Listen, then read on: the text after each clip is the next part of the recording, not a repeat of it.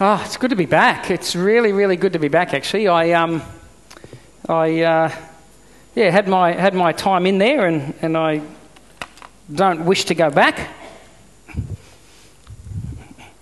Makes you wonder sometimes. Hey, why do good things happen to bad people, and why do bad things happen to good people? You ever asked that question? You ever wondered about that?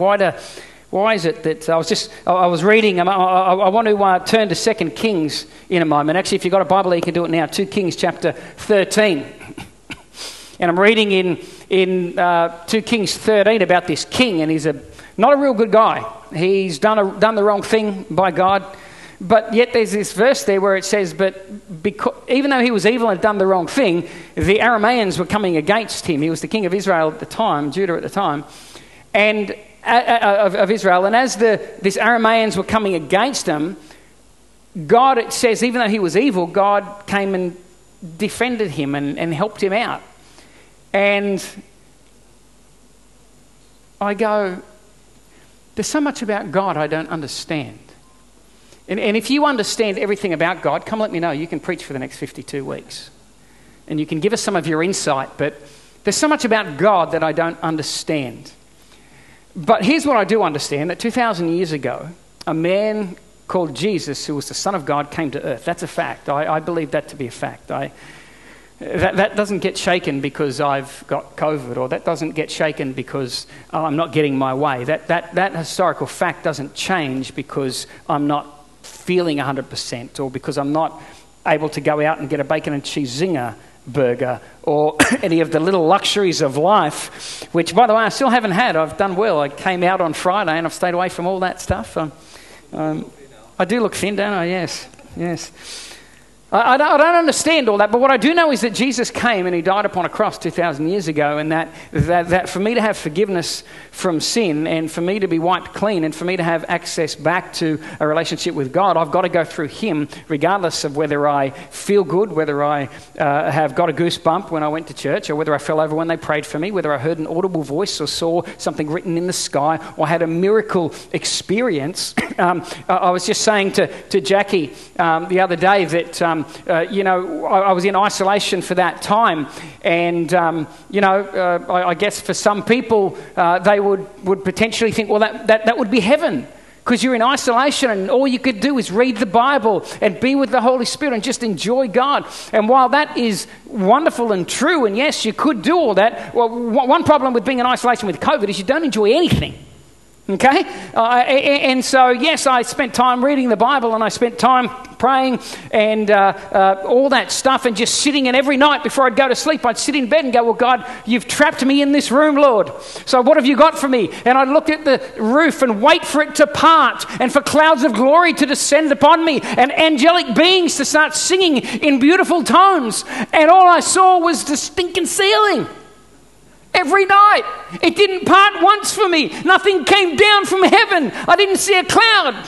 I didn't have nothing. And then the next night, I'd, in great anticipation and expectation, sit up and go, well, God, before I go to bed tonight, tonight's the night. Tonight's the night. It's going to be all right. Something's going to happen, God. I know it is. And I'd sit in bed and I'd wait, and nothing happened. That's okay, God.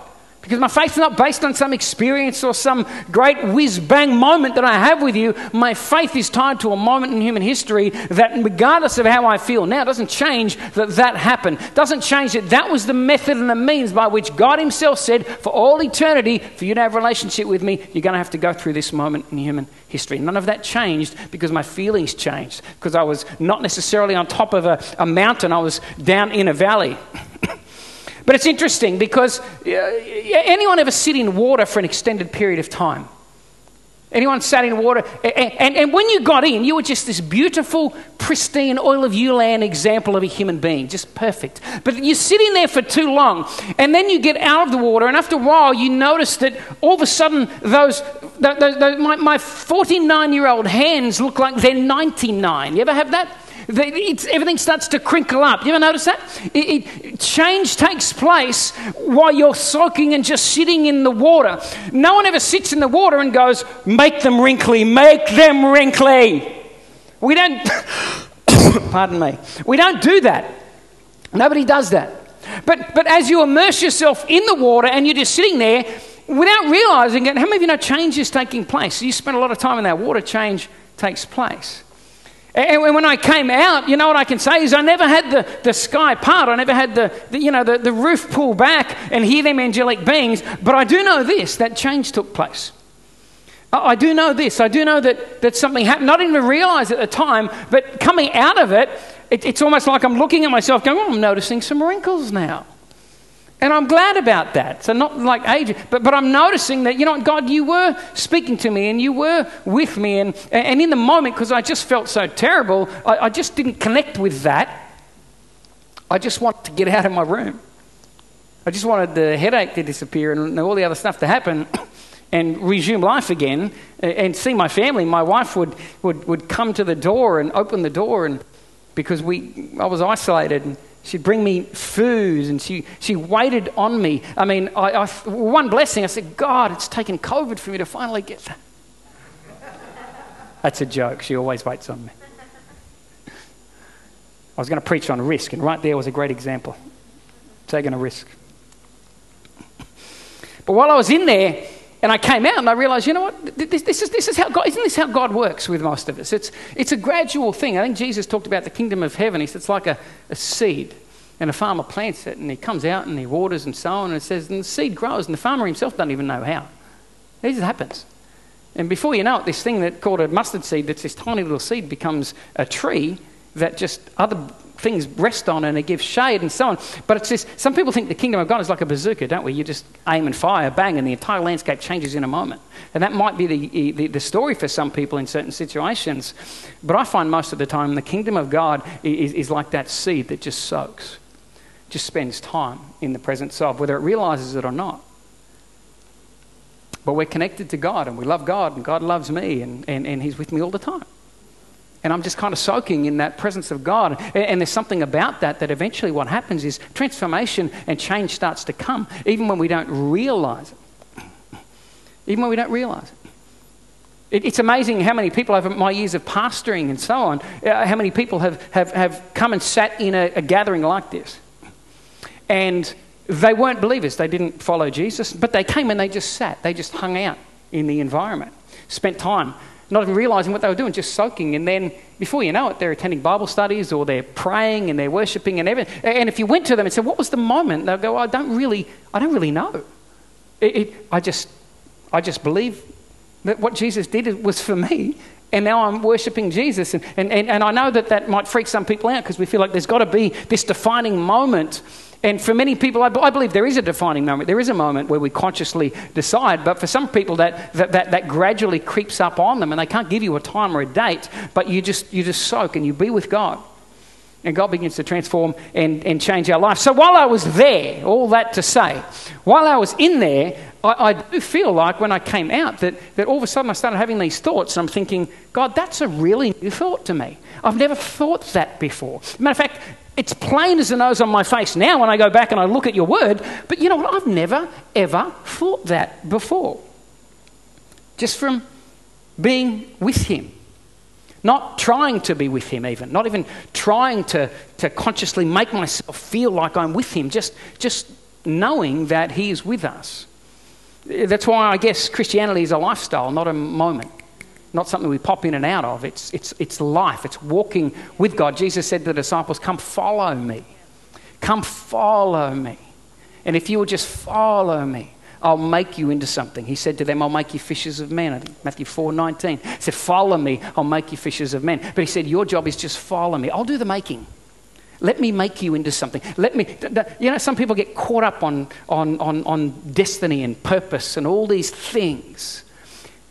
And I wonder whether our obsession, being caught up on what's my destiny, I wonder whether some of us completely miss our purpose and destiny because we're so focused on our purpose and destiny. We're so focused on what's that thing, God, what's that eye of a needle thing you have for me? And God's saying, you know what, just walk with me today, would you? If you walk with me today and get out of bed tomorrow and just decide you're going to walk with me tomorrow, and you get out of bed the next day and you just make the decision you're going to walk with me the next day, guess what? In 12 months' time, I'll guarantee you this, you'll be exactly where Jesus is. Because you just woke up each day and you just walked with Him. And you'll probably look back down the path and go, who is this person now? I'm different. I'm different. How did that door open for me? How did that opportunity come? How did I find myself in that situation? Well, I just made the decision just to walk with Jesus, just to walk with God. Hey, I'm saying all that to somehow get to this. There's a really funny encounter in the book of Kings about the prophet Elisha. Who knows about Elisha? There was two big prophets back in the day, Elijah and Elisha. Why they couldn't have called them Matthew or Max and Thomas. Two totally separate names, but they're not. They're so close together that people get them wrong. Elijah, Elisha. No, well, this one's Elisha. He's the one that came after Elijah.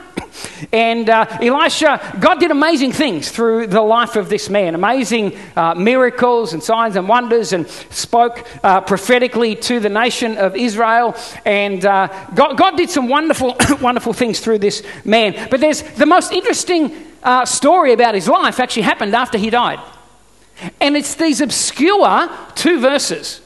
And if you read the context of before and after, it's almost like, why would you put that there? It doesn't seem to make any sense or even connect at all. It's 2 verses in 2 Kings chapter 13, verse 20 to 21. And here's what it says. It says, Elisha died and was buried. Elisha contracted some kind of disease. Again, going back to that question, why do good people, bad things happen? So we don't know. But we know if you go back early that Elisha contracted some kind of disease. That's all it tells us. And Elisha died of this particular disease. Why did God not heal it? I don't know.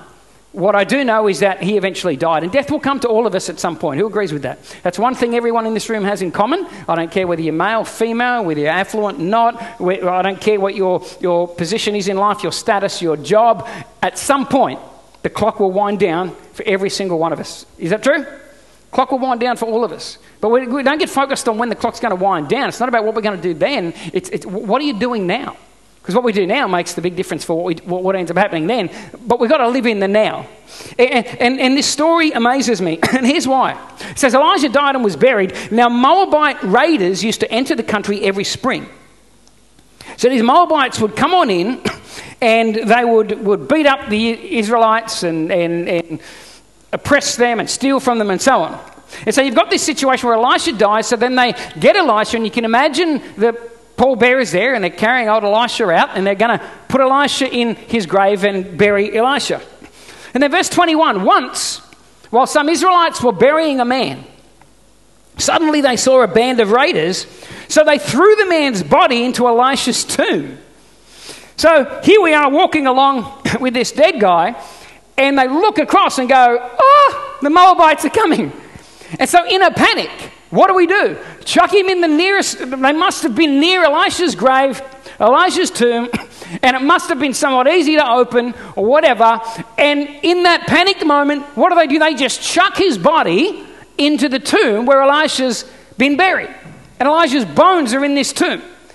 And then what do? Well, they turn and run, because the raiders are coming to do them harm. So you just imagine the picture. We're walking along, all solemn, funeral procession. The Moabites chuck the dead body and take off. So much for decorum, so much for respect for the dead. They just toss his body in and they take off. But something interesting happens. It says in verse 21, while some Israelites were burying a man, suddenly they saw a band of raiders, so they threw the man's body into Elisha's tomb. When the body touched Elijah's bones, the man came to life and stood up on his feet. Wow, this book, it has some amazing stories in it. That one freaks me out. Here's the dude, he's dead. The raiders come, they throw a dead man into a grave. The dead man touches the bones of another dead man, who happens to be Elisha, and the dead man jumps up, and then it's over. We move on to verse 22 that has nothing to do with this situation. So I'm left wondering, what happened? That's a great movie. What happened? Did he come alive and then stood there going, gee, this is awesome, great to be alive? Then the Moabite raiders killed him because they came down? Is that what happened? Did he only live for 25 seconds? I don't know. Or did he bounce alive, have time to go Moabite raiders, and took off, and the dead man beat the pallbearers in a foot race? I don't know what happened. It doesn't tell us anything. And so I go, why would you put that in there? What's the purpose and the point of a story like that? And so I've been thinking, God, I can only really draw a couple of simple thoughts out of this. But the one thing that keeps running around over and over inside my head is this. That what you've got down here on earth is not necessarily going to be any good to you in heaven. There are things we have down here that are not going to be any good to you when you get to heaven. There are things that have been given to you down here on earth that if you don't use it, I guess you just lose it. If you don't do something with it, I guess it just dies with you. If you don't do something with it, when you go to walk through the gates, they're going to go at the baggage check section, and I'm not saying there is, maybe there's a baggage check section there, I don't know. And you got your visa, Jesus, you can come in, but they check your bags. And they go, can't take that with you, can't take that with you, don't need that up here, won't need that up here, won't need this up here. And they'll lighten your luggage before they let you through. Elijah had something on his life. He had the power of God upon his life.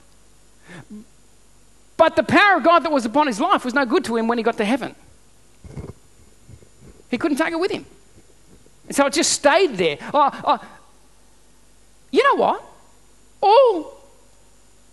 If somebody didn't throw a dead body on his bones, we'd be completely oblivious to what was still resident within him. Isn't that a weird thought? There's this power resident within the bones of Elisha. And God wanted someone to throw a body on it. And then for it to be recorded. 2 verses, that's it. Just 2 simple little verses that seem not to fit anywhere. But God wanted us to have it. And it makes me wonder, what have you got and what have I got down here on earth that's going to be no good to anyone in heaven? What have we got upon our life or in our world, in our possession? What have we got right now that has great value and worth and use for the kingdom of God? But one day, it won't have any value or worth. We won't need it. We won't need it. Maybe Elisha still had that power here. Maybe God's saying, well, you don't need the power to heal the sick in heaven because there won't be any sick there. So use it while you're down here. You won't need the authority to cast out demons or to preach the gospel and tell people about the Jesus story when you get there because everyone knows it, everyone's accepted it, and there's no demons there. So use it while you're down here. Use it while you're down here. What is it that might be on your life or in your possession that you've got down here that's going to be of no value when you get to heaven? You're not going to be able to take it with you. You know, people say this phrase, they say you can't take it with you.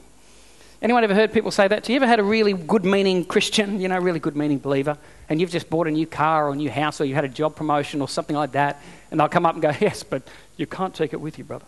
You ever had that? It's like they want to pour water on your excitement, the fact that you might have just been blessed by, you can't take it with you, brother. And you know what? Let me tell you something. Have anyone ever seen a study where, say, Harvard University or Yale University, one of these great bastions of intelligentsia, have ever gone out and come out with a paper and said, we surveyed 100,000 people and we asked them the question, do you really think you can take it with you? I've never seen that survey. You know why? Because I think most of us are smart enough to know that we can't take it with us.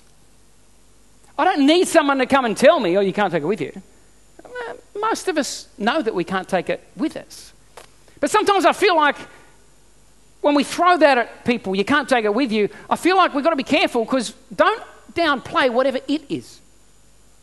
Don't downplay the it in your life. Whatever that it may be, that blessing might be in your world, don't downplay it. Because, yeah, you can't take it with you because it has no value there, but it can have great value down here. Whatever it is. It can have great value down here. So be careful when we downplay and we patronisingly say, you can't take it with you. Hey, look, people know they can't take it with them. It's not a matter of whether you can take it with you. It's what are you going to do with it while you got it down here?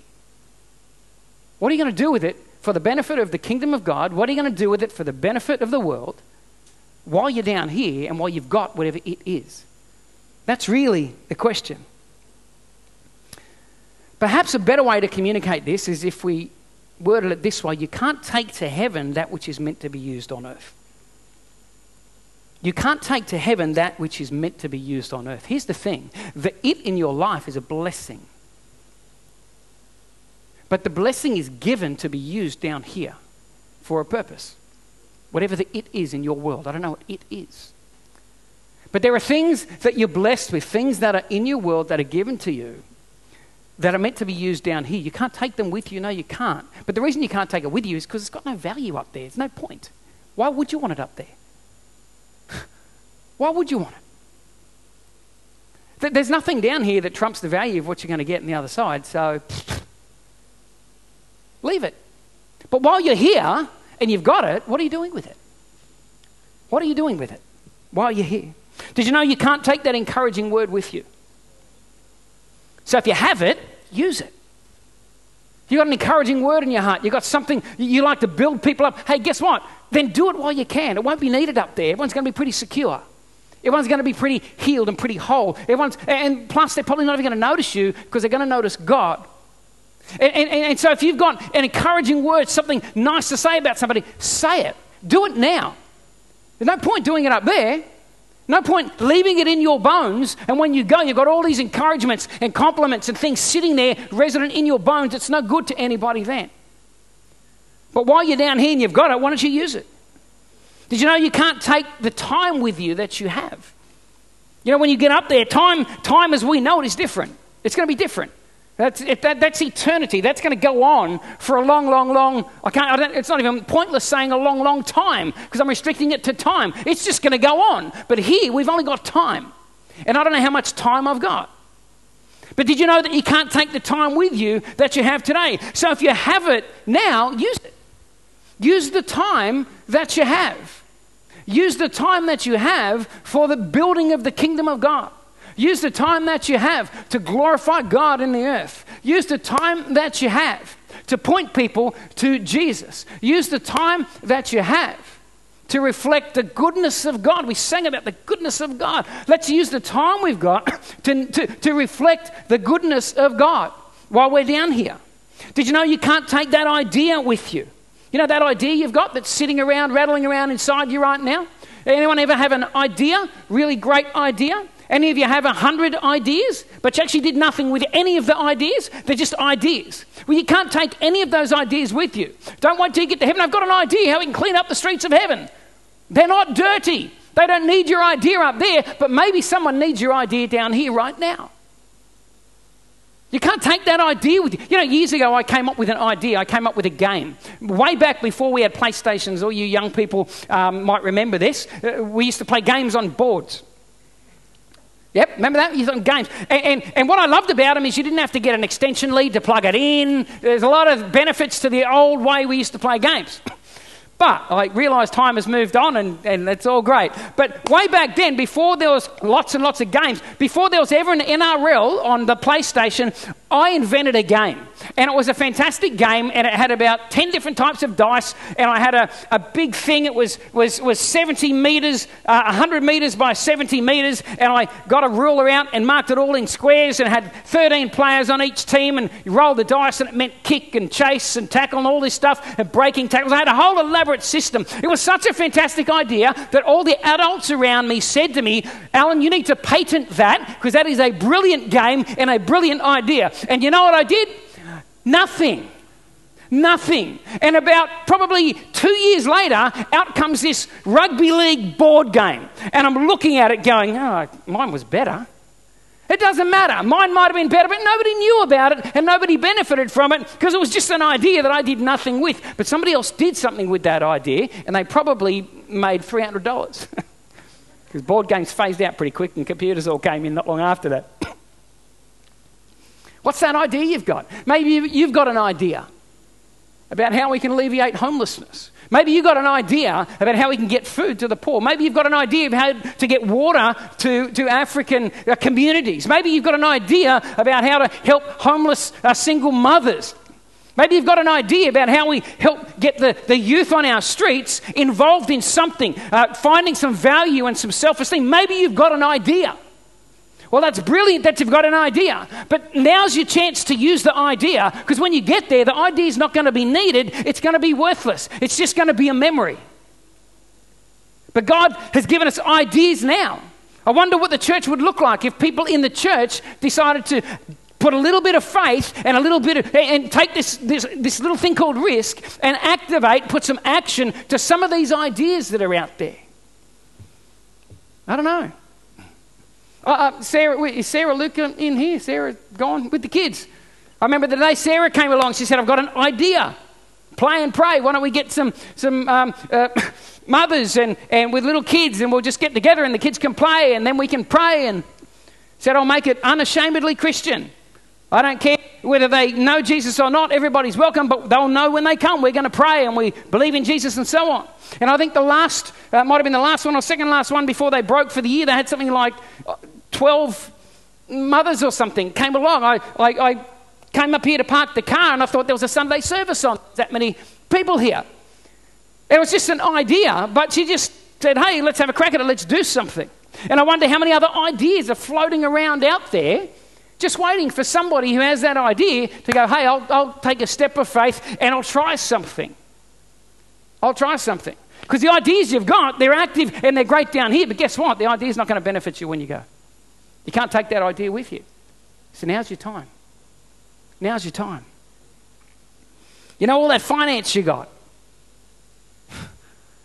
you can't take it with you. Now, I'm not saying give all your money away. No, you look after your family. You be wise with your financial future. I've got no problem with that. I don't have a problem with that at all. In fact, I encourage people. You work hard. Enjoy the fruit of your labour. Nothing wrong with that.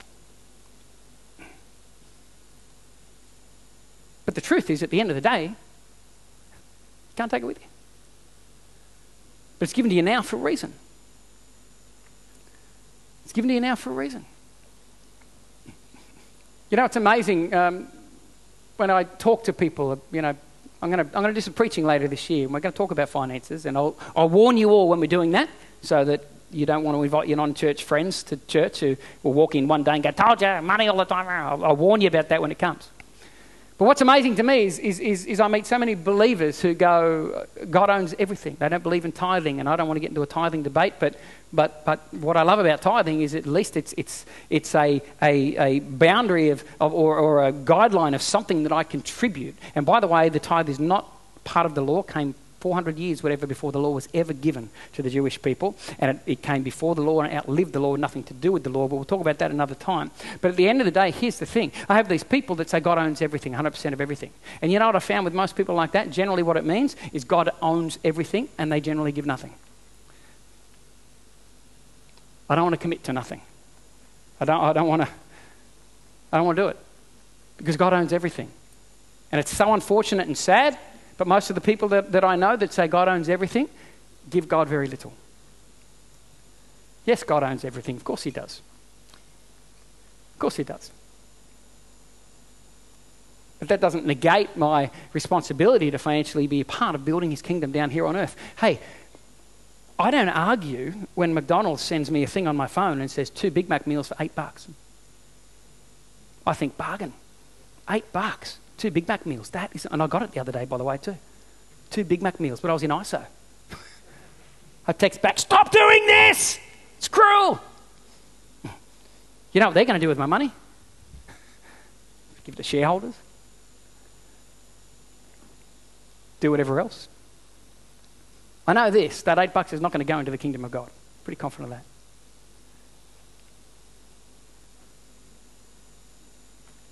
Gone awfully quiet. But bottom line is this, you can't take it all with you. So if you have it, use it.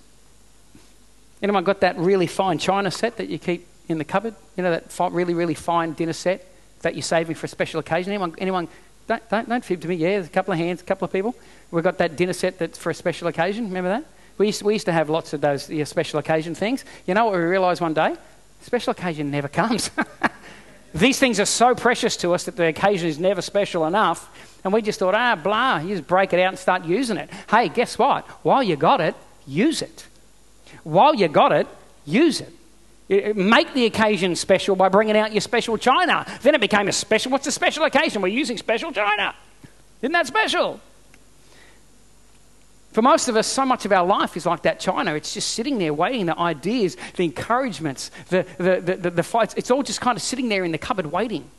And the days turn into months, and the months turn into years, and the years turn into decades. It just rolls on, doesn't it? Just rolls on and on and on. God wants us to use it now. God wants us to use it now. The power and the authority of the Holy Spirit that's upon your life, you can't take it with you. So if you have it, use it. If you have it, use it. Preach the good news. Heal the sick. Cleanse lepers. Cast out demons. Raise the dead. Freely you've received. Freely give.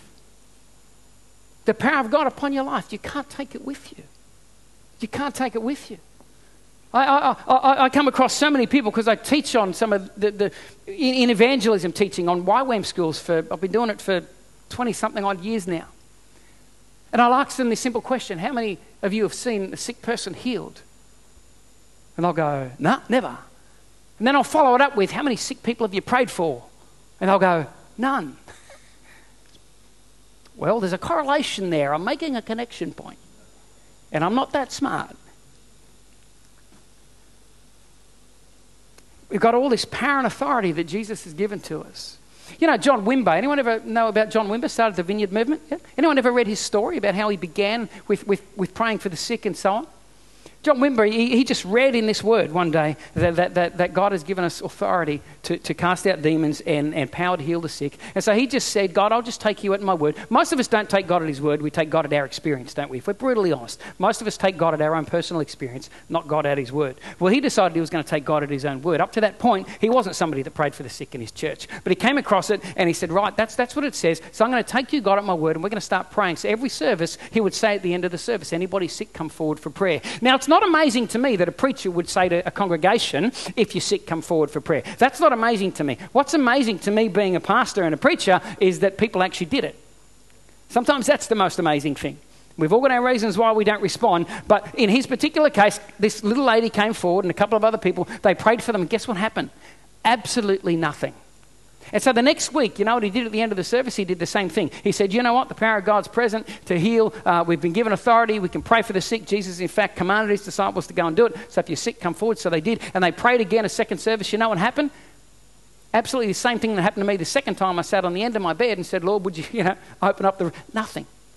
Nothing happened. He did it a third time and a fourth time. You know, I've read his books. I've heard him, seen his writings where he says this, and I've heard him preach this and say this, that he prayed for over 1,000 people. And they weren't a mega church, by the way. They were just a smallish, normal little church. And he said, we prayed for over 1,000 people before we saw our first person healed in a Sunday morning service. Can you imagine that? That's what I mean when I say, I'm not surprised that he kept saying it. I'm really surprised that the congregation kept coming forward. I'm surprised, because how many people here come forward and get prayed and go, well, nothing happened, and we sit down, and then next time around, maybe we'll get a second time, the third time, forget it, been there, done that, doesn't work, nothing happens, and before you know it, you end up with an entire gathering of people where there's very little faith and very little expectation because it didn't happen straight away. Didn't happen straight away. But he just kept on plugging away, and they kept coming forward. And after about 1,000 nothings, all of a sudden somebody got healed. And then you can imagine faith began to build and expectation began to build. And then before you know it, he's traveling around the world preaching and ushering the Holy Spirit into different churches and different types of groups. Hey, we have the power of the Holy Spirit upon our lives as well today, right now. It's not a matter of feelings. It's not a matter of emotion. It's a matter of fact that Jesus proclaimed and said, if you follow me, you're anointed. You have the Holy Spirit upon your life. My believers have been commissioned to preach the gospel, heal the sick, raise the dead, cast out demons. This is what we've been called to do. This is what God has put the power of God upon our life to do. And guess what? You can't take it with you. And you know what? I reckon there's going to be a lot of people, and I don't believe there'll be regret in heaven. I don't believe there will be. I believe when we get to heaven, regret will be cut off. We won't regret nothing. But I'll tell you this, if I know that I'm knocking on heaven's door and I've got enough time to think back and reflect on my life, here's what I do believe. And statistics and studies have shown this, that a lot of people live with regret when they look back at their life and look at the chances they didn't take and the things they didn't do. And I reckon there'll be nothing worse than a believer getting to the end and looking back and going, you know what, I just did not contribute, I didn't dive into, I didn't make the kingdom of God a priority for my life, I didn't preach the gospel, I didn't pray for anyone, I didn't care about anybody, I lived for myself, I enjoyed the blessing of God for me, but I did not pass that blessing on to others, I didn't serve, I didn't do anything of that nature, I just went through life like everybody else, but I was a believer, and I'm going to get into heaven. But if I've got time to think about it and I look back, I wonder how many of us will have a little stain of regret at the end, because we didn't realize that what we've got down here, what's given to us down here, can only be used down here. We can't take it with us. We cannot take it with us. It's not going to happen. I asked you at the beginning, 2 weeks ago, the beginning of the year, I asked you, were you excited about what God was going to do in 2022? And I believe I still am. I have not had a great start to 2022, let me tell you. Let me tell you. I spent 9 days in ISO already with COVID, and just before that, I'm sitting at my desk doing some work, and I look down at my feet, and I've got a brown snake at my feet. I didn't even notice. He'd been there making noises, and all of a sudden, I've got a brown snake there, then I got COVID. It has not been a great start to the year for me. But you know what? I do have expectation about what God is going to do. I have expectation about what God is going to do. But here's the thing. I soaked for a week. I spent a week soaking, and I didn't realize I was soaking with God. And when I came out, here's what I've come out with from my time. I feel like God said this: am I going to be excited about what you're going to do in 2022? It's one thing for me to be excited about what God's going to do, but you know what I notice in the Bible? God jumps on the back of what we do. He jumps on the back of what we do. Wish I was standing there just before Jesus ascended and he said to the disciples, go into all the world and preach the gospel. And then as he ascended, they got together in a huddle and said, I can't wait to see what God's going to do. And Jesus popped back through the cloud and said, boys, you're missing the point. I told you to do something, and I'll be with you. Now, would you go and start doing it? Would you go and start using what you have? Would you go and start extending the kingdom? Would you go and start preaching? Would you go and start healing? Would you go and start declaring? Would you go and start? Would you go and start? Would you take that idea? Would you do it? I'm excited about what God's going to do, but my question or challenge to each of us is, when God looks down upon your life for 2022, is God going to be excited about what you're going to do? Is God excited about what you're going to do in 2022? I wonder. Are we willing to give God something to get excited about, or are we simply going to live another year waiting for him to give us something to get excited about? I don't know about you. I've made a decision 2022. I want to give God something to get excited about. I want to do some things in 2022. I want to put some legs and some action to some things in 2022. I don't want to talk about having the power of God. I want to use it more. I don't want to talk about authority. I want to exercise it more. I want to move more in the direction of what God has. I want to put my hand to the plow. I want to make a difference in 2022. That's what I want to do, because I can sit back for another year and wait for God to do something. And God's been sitting up there twiddling his fingers, I guess, saying, you know what, I'm waiting for you, because I said you go and do, and I will jump on the back of that. I will be with you. I will anoint you. I will give you the power. I'll give you everything you need to do it. But you got to do something. You got to do something. Just do something. In closing, I was listening to an interview while I was in ISO, and it was an interview with Lee Strobel. Anyone know Lee Strobel, The Case for Christ? Lee Strobel, he was an investigative journalist whose wife became a believer, and he decided to use his investigative journalism experience, and for 2 years went around and studied the crucifixion, the death, the burial, the resurrection of Jesus, in the hope that, being the intelligent man that he was, that he could go back to his wife with the facts and prove that this whole religion is just a shambles and not true. After 2 years of investigating about his need of Jesus, he said there's too much evidence and became a believer. And now he's a great apologist for the faith. He goes around and he defends the faith of Christianity and comes at it from a very intellectual perspective and does an amazing job. Well, I was listening to an interview with him this week, and he shared an experience that he had with Luis Palau. Anyone know Luis Palau? Luis Palau was a South American, Argentinian, I think, evangelist. Thousands, tens of thousands, hundreds of thousands of people came to faith through the life of Luis Palau. And he got to interview Luis Palau just before he died. Luis Palau passed away recently of stage 4 cancer. Why do bad things happen to good people? I don't know. But God's still good. Just before he passed away of stage 4 cancer, in fact, it was the last interview he ever did before he passed away. And he made this statement to Lee Strobel. He said, when you get to the end of your life and all is said and done, you will never regret being courageous for Christ. When you get to the end of your life and all is said and done, you will never regret being courageous for Christ. I wonder whether there are people in this room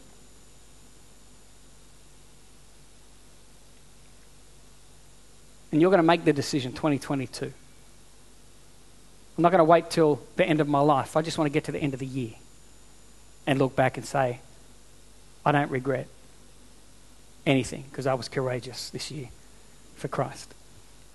Boy, if God could find a community of people that did that, I think that's the kind of community that could shake a suburb.